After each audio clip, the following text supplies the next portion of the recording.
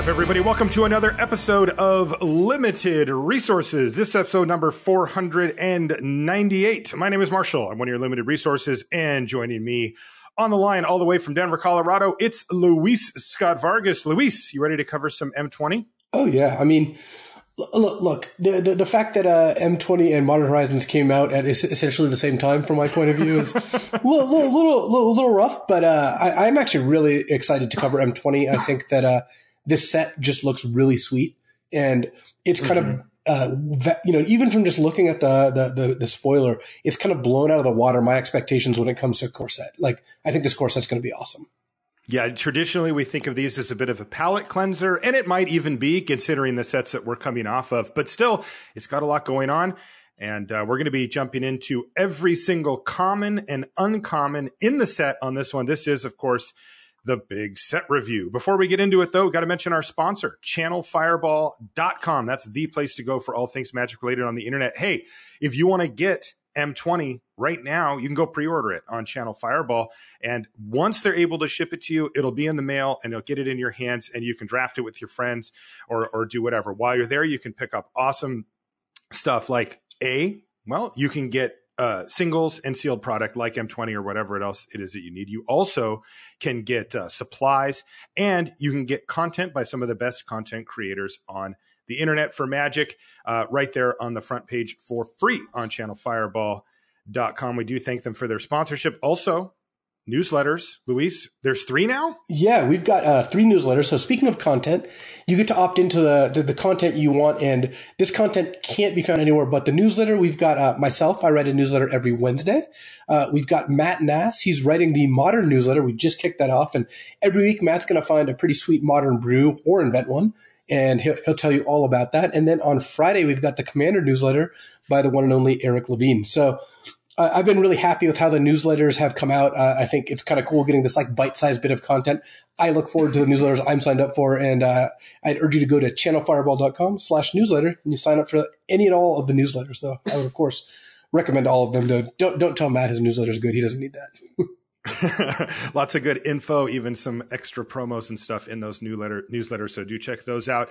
If you want to support the show directly, if you found this show useful, if it's made your life a little better, if you like hanging out with us once every week and want to make sure that we keep doing it, patreon.com/limited resources. You can get some cool bonuses there as well that are exclusive to patrons. And a lot of it is just access to the feed where we ask questions or allow you to ask us questions directly. I've really been thinking about donating to the Patreon so I could get access to it since. Yeah, you have to. Yeah, I hope that many of our listeners have also been thinking about doing the same thing. Well, so patreon.com/. Jokes aside, I think Patreon is awesome because it really does help you support the content you like to see. You don't have to. We're overjoyed if you just want to listen to the podcast. You are definitely supporting us by doing that.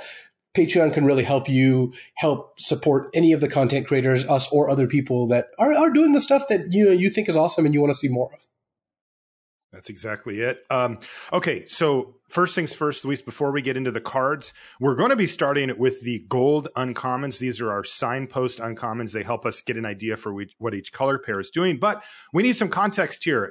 Give us the grading scale overview. All right, so we're going to go with letter grades. We're going to start at A's. These are bombs, game winners, cards that are good in many situations, especially when behind, and just the best cards in the set. Cards like Nissa, Ugin, God Eternal, Oketra, etc. Next up, we've got B's. These are cards that actively pull you towards their colors, headliners for a set, and reasons to be in a particular color pair when you're talking about something like M20. So these are cards like Mau, Loyal Companion, Leyline Prowler, Ugin's Conjurant, Flux Channeler, just solid good cards. C's are playable. These are the pawns of limited. These are the cards you have to fill out your deck with.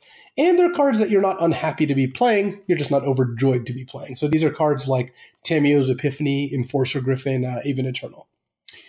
D's are sometimes playable, but you'd prefer not to run them. Every time you put a D in your deck, you kind of wince a little bit. So these are cards like Charity Extractor, Ironclad, Crovod, Wardscale, Crocodile. Fs are, as you'd expect, virtually unplayable in all scenarios. Cards like Demolish, Arboreal Graze are just the bottom of the barrel. We also have 2 subcategories. We've got Sideboard. These are cards that don't ever make or rarely make the main deck, but it can be quite powerful out of the sideboard and deserve a higher grade as a result. Cards like Forced Landing, Return to Nature, Topple the Statue. These are cards that when you put them in your deck, they're good, but you just don't start them. And then lastly, we've got Build-Arounds. These are cards that by themselves don't actually do much or aren't good enough, but if properly supported, they can be great. Kiora, Behemoth Beckoner, Sahili, Sublime Artificer, even Karn, the Great Creator. These are examples of cards that on their face don't do as much, but with the right support, can be quite strong cards. And that brings us to black. So our first card is called Agonizing Siphon. It is 3 and a black for a sorcery. A common Agonizing Siphon deals 3 damage to any target, and you gain 3 life. This is what Lightning Helix costs when it's not gold. And pushed and uncommon. And sorcery. Yeah, I think Agonizing Siphon is a fine card. The fact that you gain 3 makes up for how clunky it is. It's the same as the Angel we were talking about earlier. Yep. The 4 and a white, 3/2 flying gain 4. Mm-hmm. Like, it's funny because life gain intrinsically isn't that valuable. We just, crapped on Soul Mender, and we always talk about how 1 mana gain 4s are just not good. But life gain on a rider, or as a rider on a card that does something, makes it so those cards can be a little clunkier and still be worth it because the life gain kind of insulates you. So that's right. Yeah. Even though, Agonizing Siphon, if it were 3 and a black, deal 3, we would kind of reluctantly play it. I think with the game 3, it becomes a card you're just happy to play as many copies as you can get. It's not the most efficient, but this is not a card you're going to turn down. Yeah, it's especially good against the small creature decks, of course, where the life gain swing matters and where you're more likely to be able to kill a reasonable threat. Doesn't kill a lot of green stuff, but still, whatever. Keep in mind that it's a sorcery also, so this is not instant speed removal. That's another small knock on it. I'm not super high on Agonizing Siphon, but like you said, I mean, this is the type of removal that you're definitely going to play in your deck, and it's a common black removal spell you'll see quite a bit. So I think it's like a C+. It's still removal. It's still, rates higher than like an average creature, but it's not. That's exactly where I'd put it. It's a C+. It's going to be one of the good black commons, not the best. Audacious Thief is next. It's 2 and a black for a 2/2. It's a human rogue at common. Whenever it attacks, you draw a card and lose a life. Oh, I'm into this. So it has to survive to attack, so it's not like quite as good as Phyrexian Rager or Blade Juggler, where you just get the payment up front, essentially. Mm-hmm. But it has the dream. The dream is you get to attack twice with this. And yes. Then you're really going off, because imagine you play turn 3 Audacious Thief and they play their creature and they have like 2 creatures in play, and you're like, Angelic Gift gets flying, attack, draw a card, gain a life, lose a life. And then they're like, oh crap, you're going to do that every turn. Or you just pair this with removal, combat tricks, whatever. Yeah, they have to deal with it. It's interesting because the natural comparison are to cards, Ophidians, we call them, right? Cards that when they hit your opponent, they let you draw a card. And typically these are 2 and a blue for a 2/2 or a 1/3. But those actually have to connect. So you need ways to really get creatures absolutely out of the way. All this has to do is attack. If they have an 0/4 wall, you can just keep drawing cards. If they have a 1/3, you can just keep drawing. Even if 1/2, you can just attack into it and keep drawing the cards. And even if it dies, you get the card. Right. Back. So attacking into a 2/2 is a good deal for you because you traded and drew a card.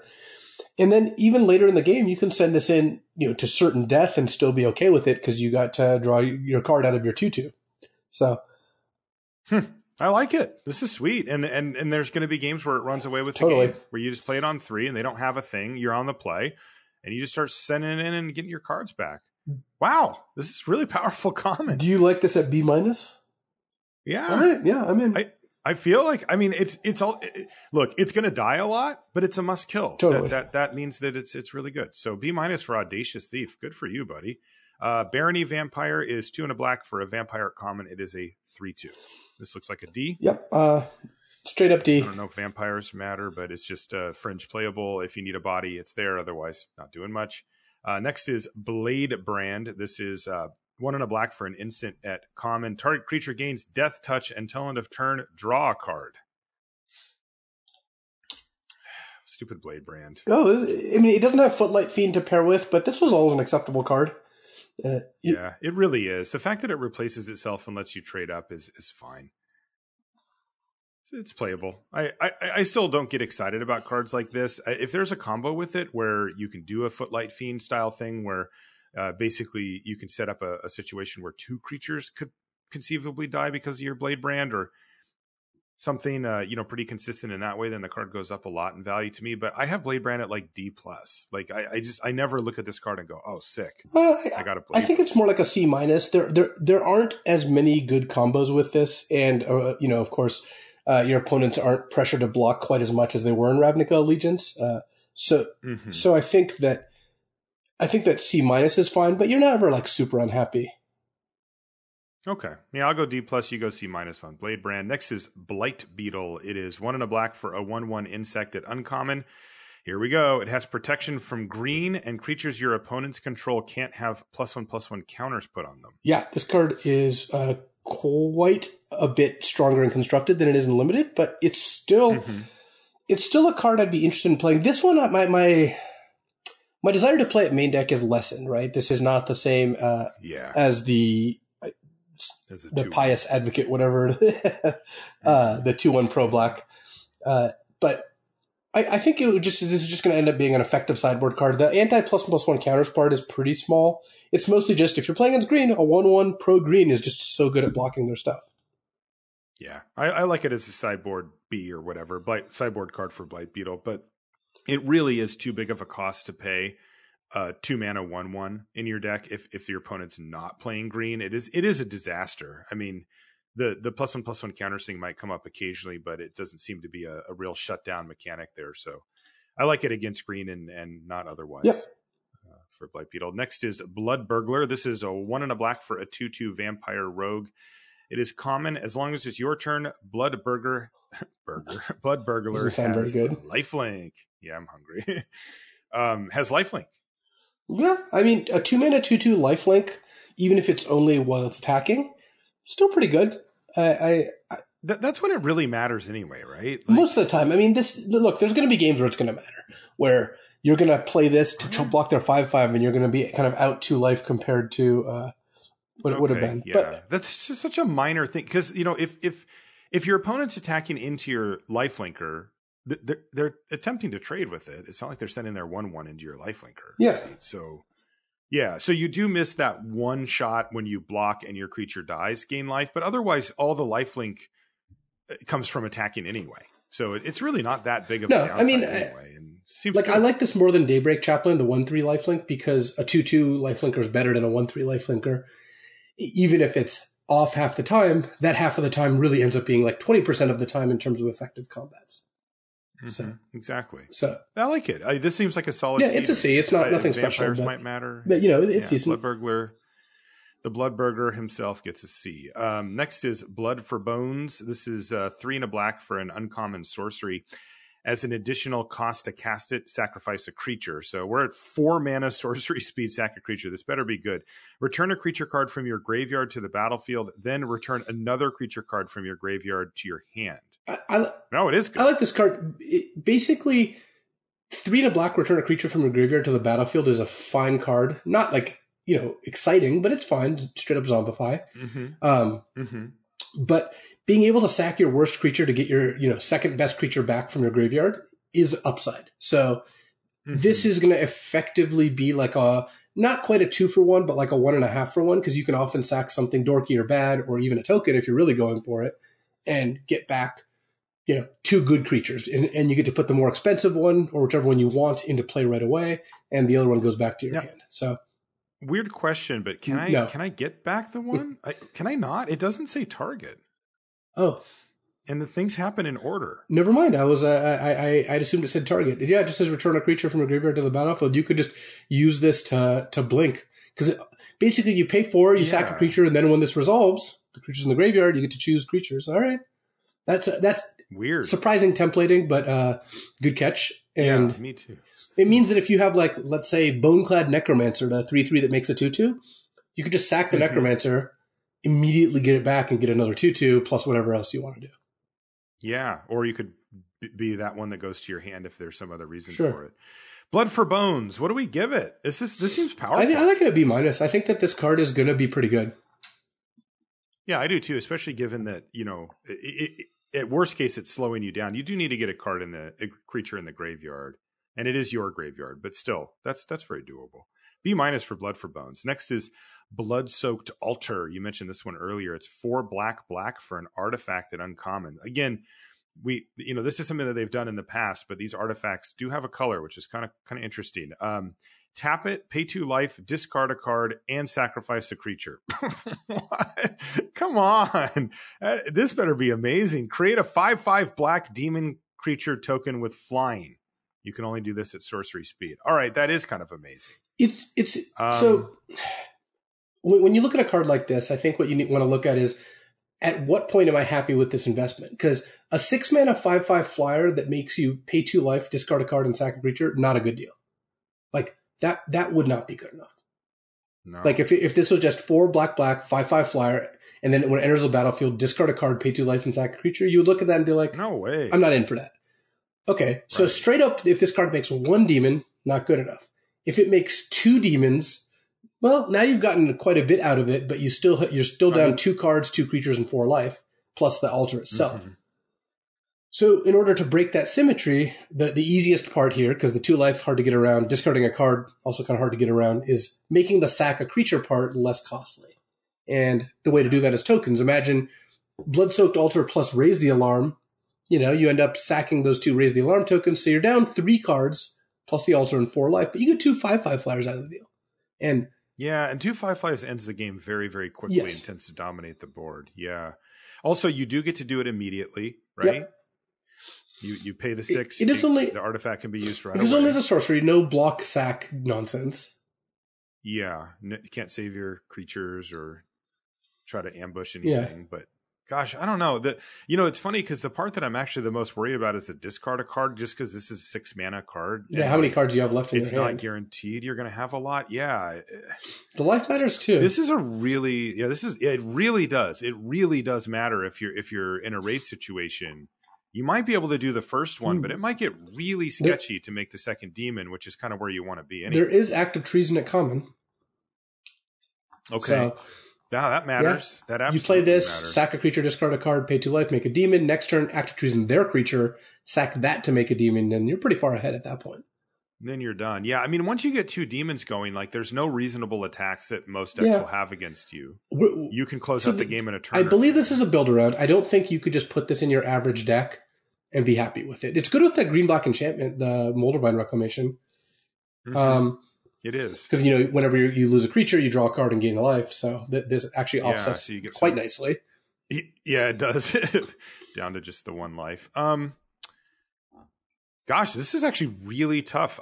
My gut tells me that this is still going to be worth it just because the 5/5 flying demon is probably going to be the best thing on the board, and the second one is going to close out the game kind of regardless of where you were at. Like you could even go quite low on life, and there's almost no card that you would draw off the top of your library each turn that you wouldn't prefer to just turn into a 5/5 flying demon. The harder parts, of course, are the sacrifice of creature as well. This is a huge cost to pay. I honestly don't know how good it's going to be, but I'm going to start out high on it. I want to try it out, and I think that just demons will win the game. That's a build around B then. Yeah, build around B. All right, I'm in for that. I think it's probably a little worse than that, but I think I'm willing to try it.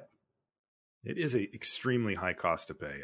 Next is Bloodthirsty Aerialist. This is 1 black for an uncommon vampire rogue. So I guess vampires are a thing. The Barony Vampire might be a little better.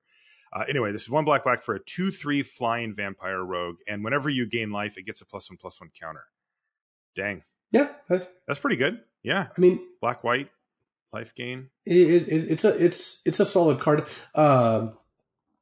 I mean, you'd play 1 black 2/3 flying most of the time, and if you have an incidental life gain or 2, then this becomes very, very good. Yeah, for sure. Especially repeatable. You line this up with the 1/3 lifelinker or something and just get a couple of counters. I mean, it really doesn't take much. Even 1 counter in this card is pretty busted. Also, there's the turns where you can play that card I mentioned. What is it called? The Chaplain, Daybreak Chaplain. Play that, and then next turn play Bloodthirsty Aerialist. If your mana cooperates, then I'll just go Blood Burglar into that. It's even better. Yeah, that's even cleaner. So there you go. Blood Burglar, Bloodthirsty Aerialist, attack with my Blood Burglar. I have a 3/4 flyer. I think this is a B. It's just a straight B. Because most decks are going to have an easy way to gain life or 2, and some decks will have 3 or 4, and then all of a sudden you're really getting there. One note before we move on. The only card that cares about vampires that I can see is Sorin at Mythic. So I don't. So this is just flavorful, just like black creatures. It's like there's a bunch of vampires in the set, which makes constructed a little more interesting with like Sorin. But as a theme at common and uncommon, not really seeing it. Okay. And okay. Yeah, I don't even think there's a colorless card. I guess there's a rare that rewards you for having creatures of the same type. But yeah, for the most. Yeah. So we're talking about a rare and a mythic. Yeah, for the most part, vampires don't matter. Okay. What do we got next here? Next, Bone Splinters. Bone Splinters. Yeah, what does that one do? It's a reprint from Shards of Alar. It's black. It's a sorcery. As an additional cost to cast the spell, sack a creature, destroy target creature. So strictly worth Spark Harvest for those of you who enjoyed playing with that in War of the Spark. Yeah, Bone Splinters, the way it ends up is in a deck that's equipped to use it, which is tokens, creatures with death effects, fodder of various kinds. It's a good card. In a deck that's not, it's just not very good. Because imagine a normal deck where you're like, play a 2-drop, play a 3-drop, play a 4-drop. Then you have Bone Splinters in your hand. You're like, I guess I could sack my 2-drop to kill their 4-drop, but I'm down a card. That's just not very good. So, yeah. And also they don't scale well. Like you don't want them in multiple. No, you tend not to. So I think Bone Splinters is going to end up getting a C-, but in a deck with like Sanitarium Skeleton, that's another common, Raise the Alarm, like cards like that, then Bone Splinters can go up to like a B. Because if you can effectively subsidize the cost, it is 1 mana kill a creature. Yeah, it is really powerful. It just costs you so much to do it. On board, mana invested presence. that is the one of the steepest costs you can pay in limited. So C- for Bone Splinters. It is classic. You do what you got to do style removal. What about Boneclad Necromancer? What does that guy do? My job's not really to read cards, and I already just read Bone Splinters. So do you want me to read it then? No, I'll do it, but I'm doing you a favor. You'll. Oh, okay. I owe you one. 3 black for a 3/3. It's a human wizard at common. When it enters the battlefield, you may exile target creature card from a graveyard, and if you do, you make a 2/2 black zombie. It's really powerful if you get to do the ability, and really not if you don't. Yeah, at 5 mana, I would expect there to be a creature in a graveyard. It's a bit of a cost if you have to exile your own. There are multiple Raised Deads in the set. But yeah, I like Boneclad Necromancer. It gets a little worse in multiples because they all feed on the same pool of resources.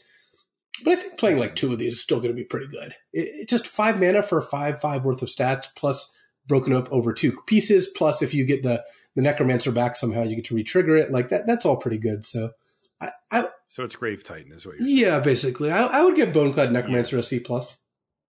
Yeah, me too. This seems to be the type of effect black wants. So C+ for Boneclad Necromancer. Next is really good removal spell, and it looks like it has now been bumped to uncommon. It's Disfigure, and please, the witch figure jokes are going to have to those are done. We're canceling those. Those are over. Black for an instant uncommon. Target creature gets -2/-2 until end of turn. It's just a classic B- because even though the effect doesn't look huge, first of all, 1 mana to kill any 2 toughness creature at instant speed. That's good. Second, this actually combines well in combat. Your 3/3 rumbles with their 4/4. All of a sudden, it's a 2/2 and you win. So that's right. Disfigure just trades up on mana and is always going to be effective. So B- for Disfigure. B- for Disfigure. Take them, play them. You'll love it. Next is Duress, printed for the millionth time. It's black for a sorcery. It's common. Target opponent reveals their hand. You choose a non-creature, non-land card from it. That player discards that card. I typically never main deck these and occasionally sideboard them. But even then, I'm reluctant to even sideboard. So the risk of having this card, of course, is that you draw it on turn 7 and your opponent has no spells in their hand. Mm-hmm. So yes, I would never main deck this. I would look to sideboard it in against opponents who have, in your estimation, slightly less than half their deck is spells. So we're talking like 10, 12 spells and, not counting lands, of course. And that they have some expensive ones or counter spells, because those are where Duress is, especially effective. So yes, it's just a sideboard card. It's like a sideboard C. It's not even that special. Like I like Negate quite a bit more because you don't miss with Negate. It sits in your hand until you get to use it.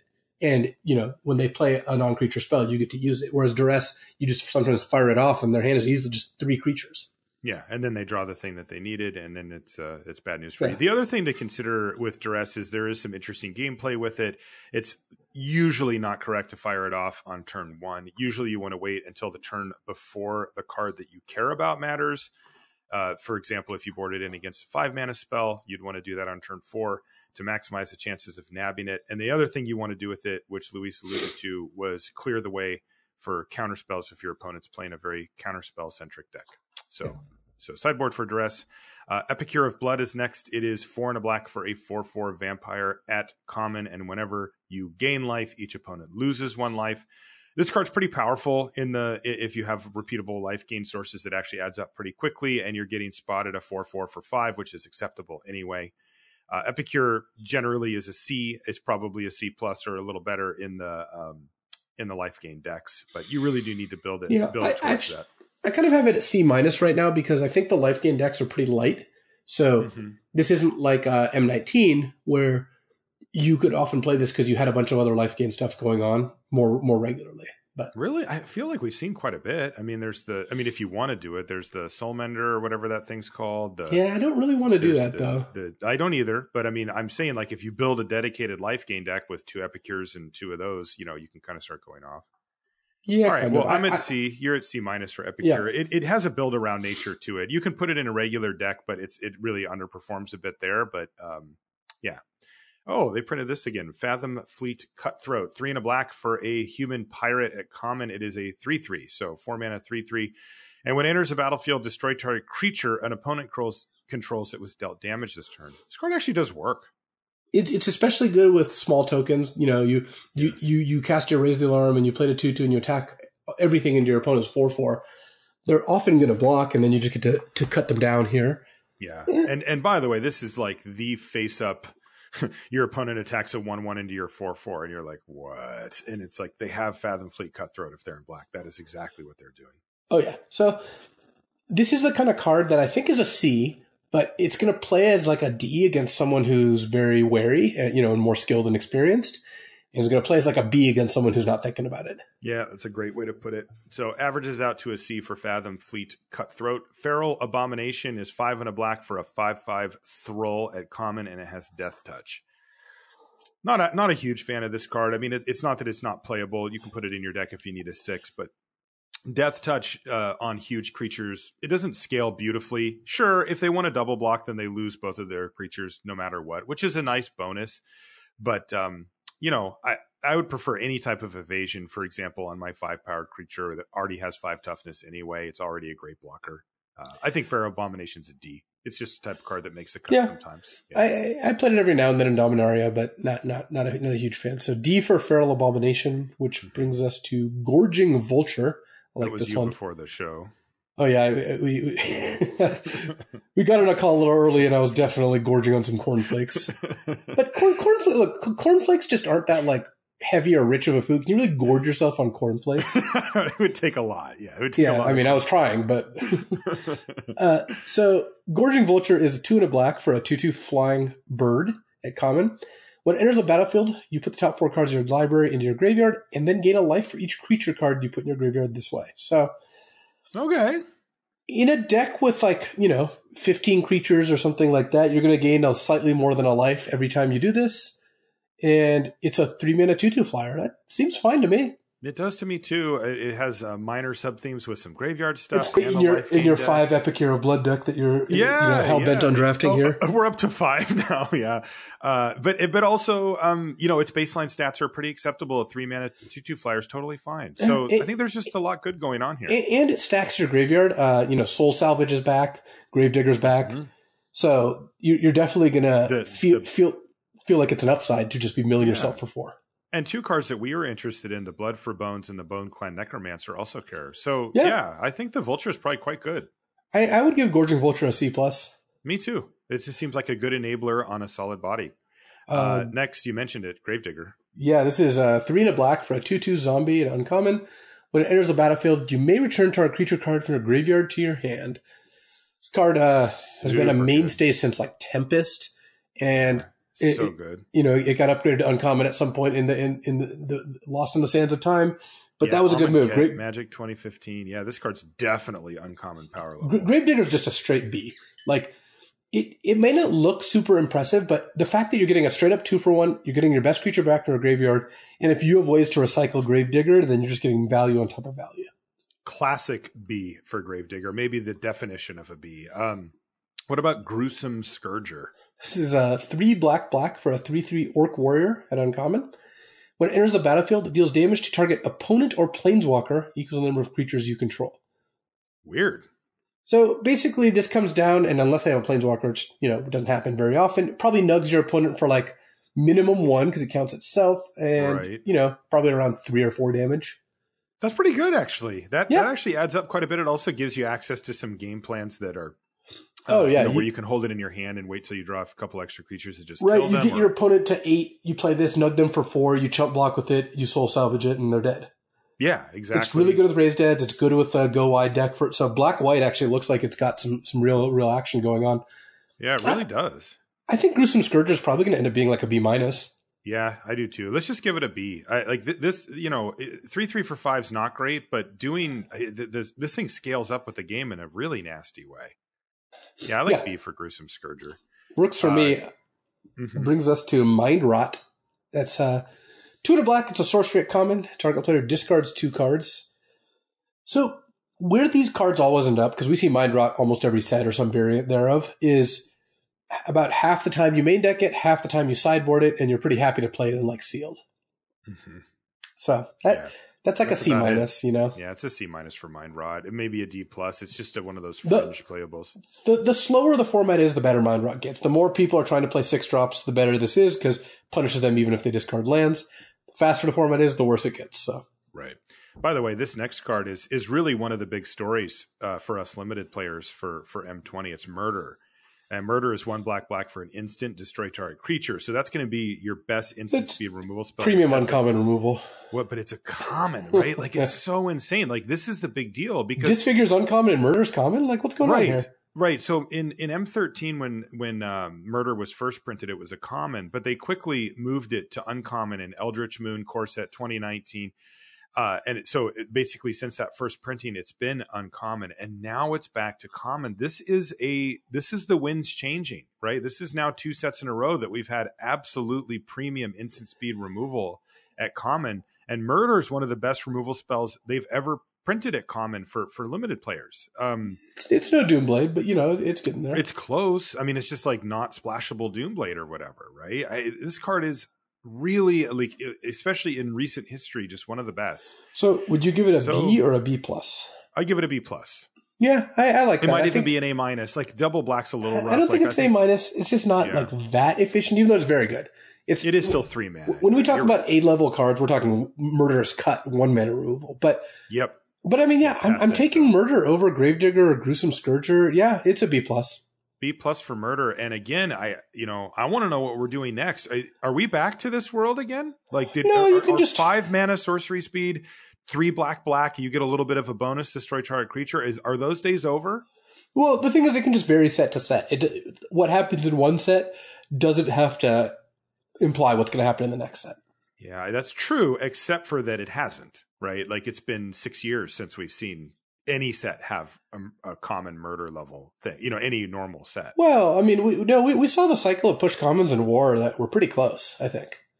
Like, Omnixus' Cruelty. That was my point, though. Like, the last 2 sets have had. You're talking about before the last 2 sets. Gotcha. Right, exactly. And so, like, and that's why I'm wondering if, like, are we going to see Lightning Strike in this set? I don't know if it's in here. I didn't look, but, like. Wow, that's not doing any sort of due diligence, I see. Yeah, we have Chandra's Outrage and some uncommons. So those are kind of in the middle. Yeah. Well, anyway, we'll keep an eye on it and keep you updated. But all B+ right, for Murder. B+ for Murder, and then Noxious Grasp is 1 black. It's an instant at uncommon. Destroy target creature or planeswalker that's green or white. You gain a life. So this is basically the same as the other color hosers we've seen. It's a good sideboard card. It's like a sideboard B, but you really shouldn't main deck it. Yeah, and it is funny because depending on how the format plays out, sometimes these cards actually can be main deckable, but for a starting point, definitely. Sideboard for Noxious Grasp. Next, you mentioned a minute ago, Sanitarium Skeleton. It's black You for back. a 1/2 skeleton at common, and you can pay 2 and a black. Return it from your graveyard to your hand. So by itself, it's not efficient enough. It's just too slow because a 1-mana 1/2 just doesn't do enough, and paying 3 mana to get it back is kind of a lot. But once you start playing a deck with Bone Splinters, other token incentives, sacrifice cards, it gets a little more interesting. If you mill this with the Gorging Vulture, you can then just get to bring it back, so you're kind of up a card there. Yep. So I think Sanitarium Skeleton's a build around, but it's like a build around C+. Yeah, and it's funny because it's an enabler. Like you don't actually build around it as much as it goes into it enables other synergies. But it is basically a purely synergy card. The only really viable thing that you can do with it, just at straight up face value, is in the late game you can chump block with it and keep doing that to act as kind of a force field. Keeping back one of your opponent's big ground creatures with no evasion. Sorcery of the Fang is next. Sorcerer of the Fang is next. It's 1 and a black for a 1/3 human wizard at common, and it has an activated ability of 5 and a black. Tap it. Sorcerer of the Fang deals 2 damage to target opponent or planeswalker. So this is one of those, gets on the board early, chills, and then later in the game you just start pumping mana into it. Cards. Yeah, it's fine for a not huge effect, but a significant one. It's a C-. Like you're never going to feel too bad about playing it, but it's really not great. Yeah, the main deal here is that you got to want a 2-drop, especially a defensive 2-drop. That and then you'll kind of free roll the other part. But this rarely should be your win condition. So C- for Sorcerer of the Fang. You mentioned this before a couple times now because it is really powerful. Soul Salvage, 2 and a black sorcery at common. Return up to 2 target creature cards from your graveyard to your hand. Look, this is just core black flavor here at this point, right? And again, the Gorging Vulture you mentioned it with just keeps going up higher and higher. Soul Salvage seems really powerful to me. I think the first Soul Salvage is a card you're going to really be interested in this format. Yeah, I believe that there's enough support. The Gorging Vulture is a big part of that. The various creatures that want to sacrifice themselves or die are a part of that. I think Soul Salvage is a C+. I think the first one is going to be important. They don't tend to get better in multiples. The decks that have like 2 or 3 Gorging Vultures will just play 2 and be fine. But I think you're going to end up being pretty happy when you have your first Soul Salvage. Yeah, it's just really one of the more powerful late game things you can do. Draw 2 creatures, basically. Next is Thought Distortion. It's 4 black for a sorcery at uncommon. It can't be countered, and it says target opponent reveals their hand. Exile all non-creature, non-land cards from that player's hand and graveyard. Nope. I'm off for this one for sure. This seems like maybe some type of constructed thing, but I don't even think it's going to get hit there, honestly. Okay, maybe against some specific deck. But the deal here is pretty simple. There's 2 major knocks on this card. One of them is that it's 6 mana. So your opponent probably has emptied most of their hand out anyway by then. And the other one is that it doesn't hit creatures. And in limited, creatures are what counts. So not being able to take away any creatures. What did he have in that hand after you've spent a 6 mana spell? I think it's just an F. It's an F. It's an F. Thought Distortion is an F. Do not play it. Undead Servant is next. It's 3 and a black for a 3/2 zombie at common. When it enters the battlefield, you get a 2/2 black zombie creature token for each card named Undead Servant in your graveyard. Well, again, the self-mill graveyard-centric thing is going. And look, it's a 4 mana 3/2. It's not where you want to be, but it does die and trade off. And then if you have another one, you're kind of getting value. If you combine it with the Gorging Vulture or something like that, you can kind of do it. But the problem is that you have to put Undead Servant in your deck. Like you have to draw them sometimes. That's the downside to it. Yeah, I think that you're not going to be very happy when you play a 4 mana 3/2, right? It just doesn't do much. No. The second one is good and the third one's great. But the first one's so bad and they're so clunky that I don't think it's really worth going for unless you have a lot of Gorging Vulture is just becoming a really it's so good integral part of this, because if you play a Vulture and mill an Undead Servant, now your second one is already kind of on a free roll. Like you're already happy with it. It is. You're already getting, and you do have a lot of ways to get it back. So imagine, you play the Vulture and you mill multiple of these. You can then like Soul Salvage one of them back, plus something else. Yeah. I still am skeptical that this is the best thing that you want to be doing, but there's some power here for sure. I would start Undead Servant off at a C.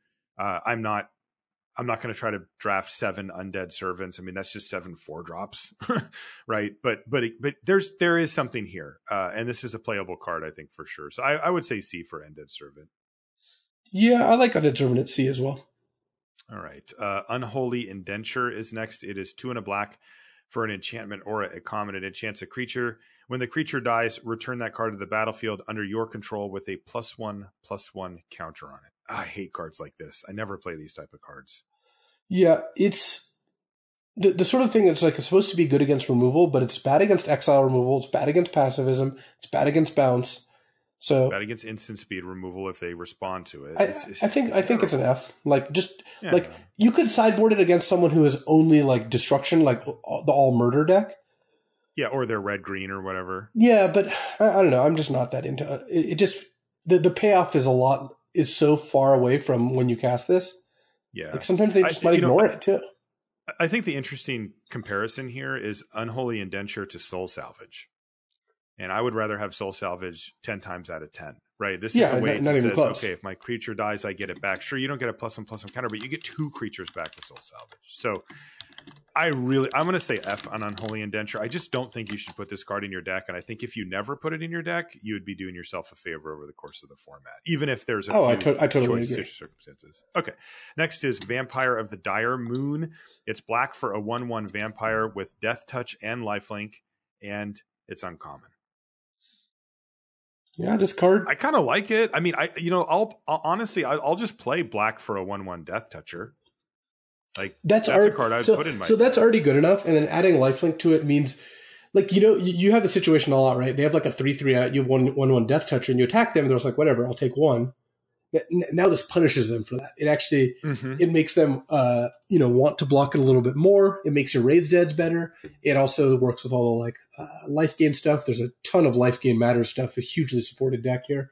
So yes, you love the deck. Yeah, of course I love it. No, but I think this is rightfully an uncommon, and it is fairly strong. Like this. This isn't as good as Murder, but not very much is. But I think it's on par with Disfigure. Yeah, maybe. I have it at C+.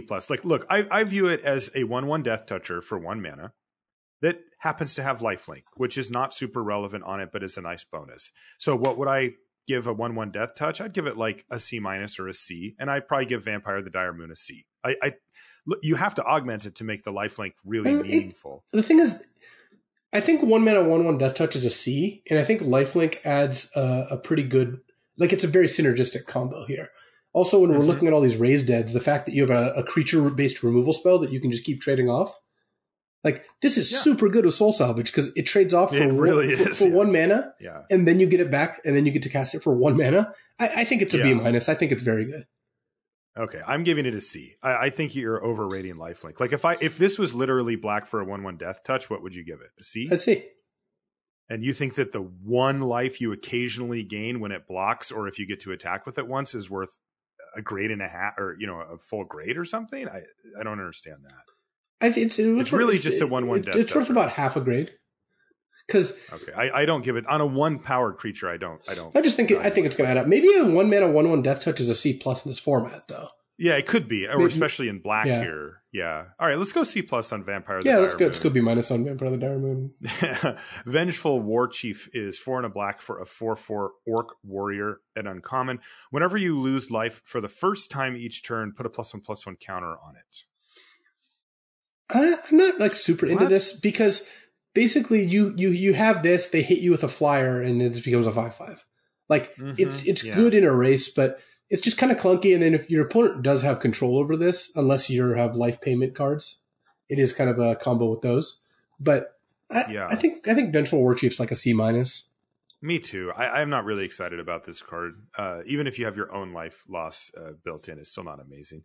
So C- for Vengeful War Chief. That brings us to our last black card. It's Yarok's Fenlurker. This is black for an uncommon 1/1 horror.